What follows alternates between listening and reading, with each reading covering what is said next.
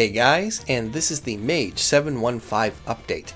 This is going to be a little bit different of a Tell Me When preview, as the mages themselves, I've been playing with them and tinkering with them. I've been watching the rotations and asking a lot of people. Rotation-wise, they haven't changed in a huge way. A lot of the changes that took place were changes to the legendaries that they had, changes to the talents, whether they've been made baseline or removed completely or swapped around the trees. So all of that has been addressed here, and they also have the addition of the Mage armor, which will be an icon represented in the bottom right of all three of the profiles. That said, I figured a better time use of the time I have, if you're paying attention, is to just talk about how to use a profile like this and also other profiles like this to get the most out of your class. And the best way to summarize it is basically to say you can use these profiles as a starting guide, a way for you to step into a class that you've never played before, or maybe you've been playing it for a long while but you haven't really been getting the most out of it. That's what they're for. These are not meant to really be replacements for player skill, and that's never been the intention.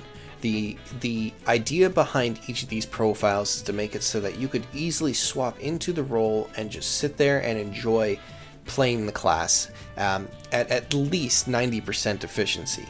That last 10% unfortunately comes from player skill, and that's something that each person will have to spend their own time to get used to and just to get a better understanding of each class that they play.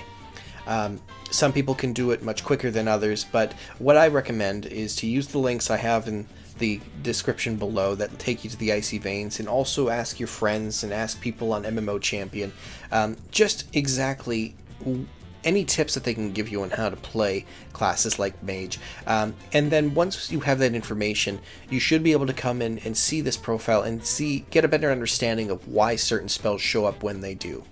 That said, you can go into this blind and just follow what it says in the center of the screen, and as I said, it will give you at the bare minimum 90% of your maximum DPS potential.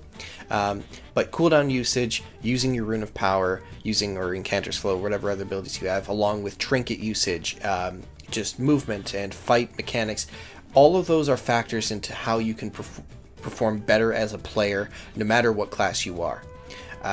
So yeah, as always, you can find this profile on chesder.weebly.com. You can also find links on Rebrandly. I will update it if you have that bookmarked. And yeah, like I said, just take the moment, do some reading, get a better understanding of the class. You'll enjoy the game 100% more once you know what you're actually pressing and why.